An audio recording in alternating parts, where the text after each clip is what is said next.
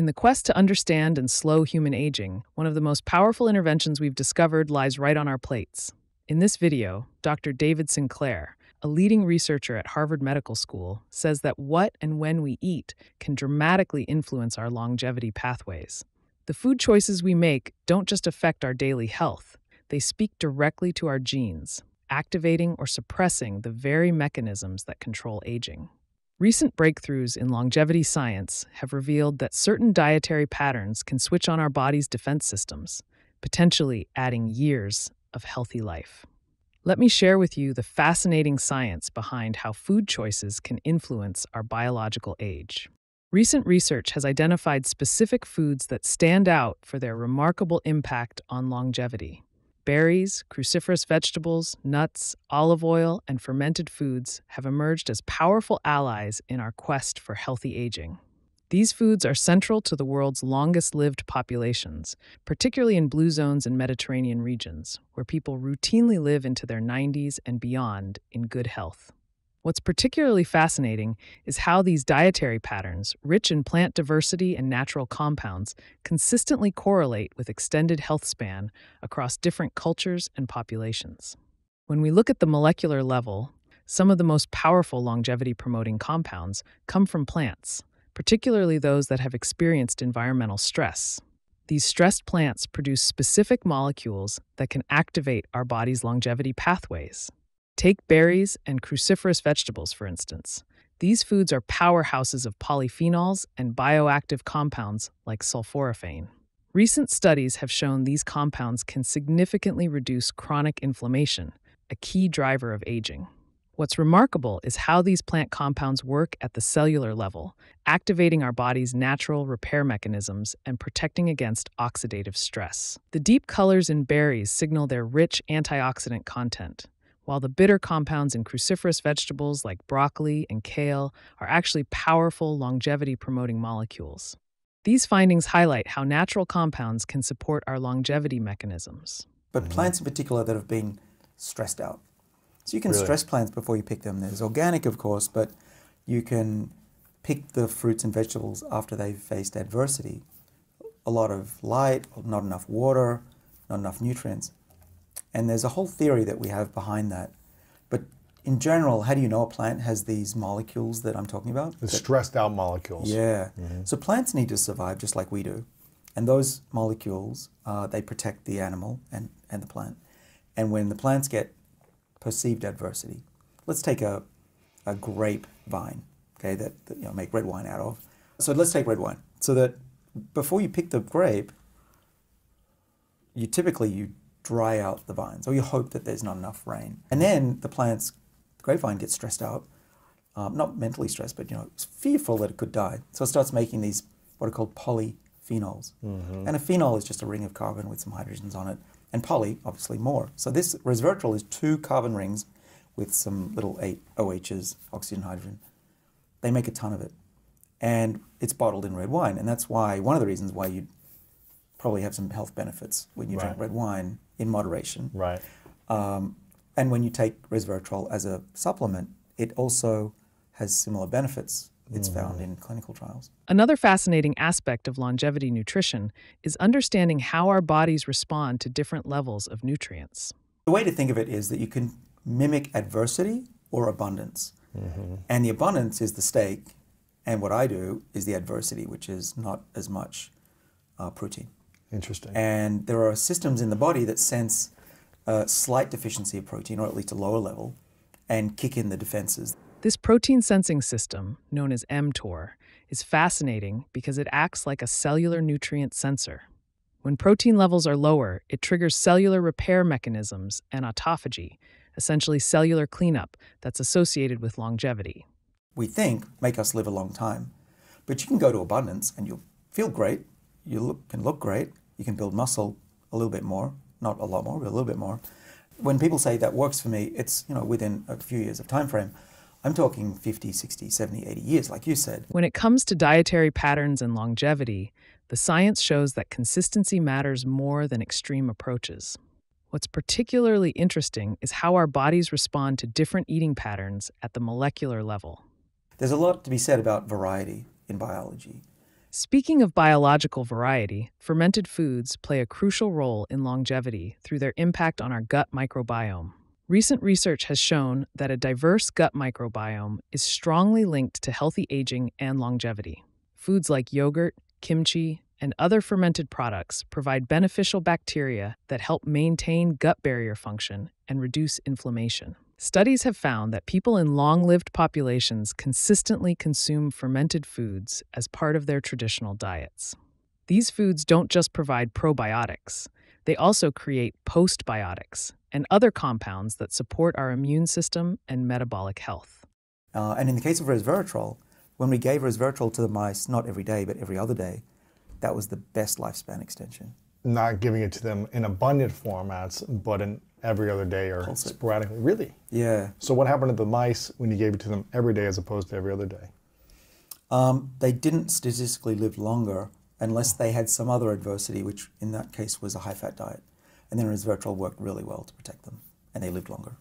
Wow. So have high-fat diet and that supplement. Then if you're like a mouse, if you are a mouse, then you will do pretty well. That was benefiting them, got you. But for a human, how would that impact? Well, we don't actually know. There's been a number of studies. If you take a high dose, so I take 1 gram a day and a tiny bit of yogurt every day. The bioavailability of resveratrol, meaning how well our bodies can absorb and use it, is actually quite crucial to understand. And that's important. If you mix it with water, it'll sink to the bottom. It won't work. It won't be absorbed into the body. Really? So it needs to be, you can't just eat it, drink water, put it in a pill format and drink water. No, it's gotta be so that's a real tip, is you got to dissolve it in something, a yogurt or some olive oil, for it to get in. It doesn't dissolve in water and it won't penetrate the system or what? Yeah, it'll flow straight through. It's little crystal lumps. So a lot of these plant molecules, there's one called quercetin, fisetin, resveratrol. A lot of the supplements you get, if you break open that capsule, and often they're yellow, and you put it in water and it doesn't dissolve, it'll sink to the bottom in these crunchy little crystals, it's not going to get absorbed. So if it dissolves in water, that's good. That's okay. Right. Okay, that's fine then. Some vitamins will, but most of this stuff from plants is going to be just straight through the body. A little bit will get absorbed, but if you take it with yogurt or some food, we actually know you get 5 times the levels. So you can take it with food as well, and it'll dissolve better, it'll digest better? Right. Gotcha. Interesting. Okay.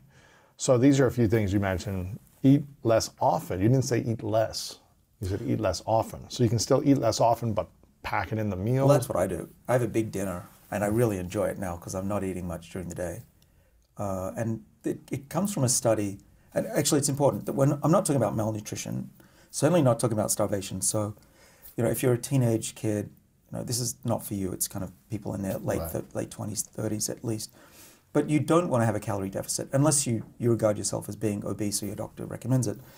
I have to maintain my weight, which I do pretty easily. Yeah, so I eat a pretty big dinner, and it's great. Multiple courses. I don't eat dessert though. I gave up sugar when I was 40. Really? And do not regret that at all.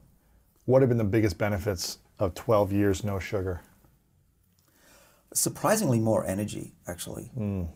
This combination of the plant-based 1 main meal a day and no sugar, I feel so much better. I power through the day, and I measure my blood glucose levels on occasion. But yeah, you want to have this period of about 18 hours at least to let your body produce its own blood sugar.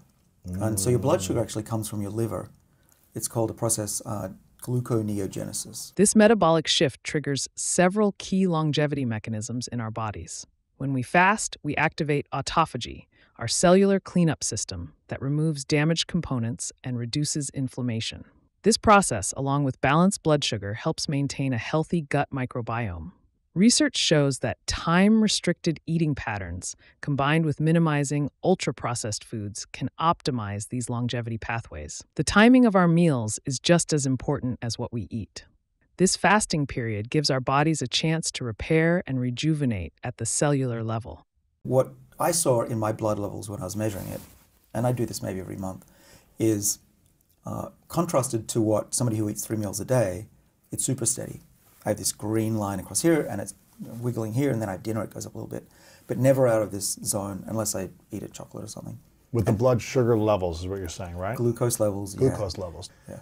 And so it goes up a little bit when you have dinner, but it's steady throughout the day. For me. For you. Because I've trained my liver to do that. To produce it at that level. Well, it's really smart. It knows what I need, and I power through the day. So I feel so good. I never get the brain fog. I never feel hungry. Well, not very. And I certainly don't have that, oh, I'm caffeinated, got a jitters kind of thing. And that's because it's steady. And I've measured myself eating 3 meals a day. And this is what happens. This is a typical person. Breakfast, huge spike. It goes up 150, 200 units. And then you'll feel good for a while. And then 3 hours later, it's called postprandial, your body puts out a ton of insulin through pancreas. And it'll shoot down, pulling the glucose out of your bloodstream into your tissues. But it'll overshoot. The body just now goes down. So I'm here. An average person goes up here, down there. And now I can tell, now I'm hungry, I can't think, I need a snack. Right? And it's down here. And then what do? I go and have lunch or a snack. It's back up here again. Mm-hmm. And then that's happening 3 times a day for most people. And that's the problem. You know, if you just want to not worry about food and have a lot of energy and think really clearly, you want that. This blood glucose roller coaster is exactly what we want to avoid for optimal aging and cognitive function. By adopting a time-restricted eating pattern and reducing meal frequency, we can train our bodies to maintain steady glucose levels naturally. This not only supports metabolic health, but also activates longevity pathways that may help slow biological aging. The key is consistency, giving your body predictable periods of fasting that allow these beneficial metabolic adaptations to take place. So what are the key takeaways for optimizing your diet for longevity? First, prioritize plant diversity. Aim for a colorful plate with plenty of berries, cruciferous vegetables like broccoli and kale, nuts, and olive oil. These foods are staples in the Mediterranean diet and blue zones, where people consistently live the longest, healthiest lives. Second, include fermented foods like yogurt, kimchi, or sauerkraut regularly to support your gut microbiome. Third, practice time-restricted eating by limiting your eating window to 6 to 8 hours when possible. And finally, minimize ultra-processed foods while focusing on whole, nutrient-dense options. Remember, these aren't strict rules, but rather patterns that have been consistently linked to healthy aging across cultures and scientific studies.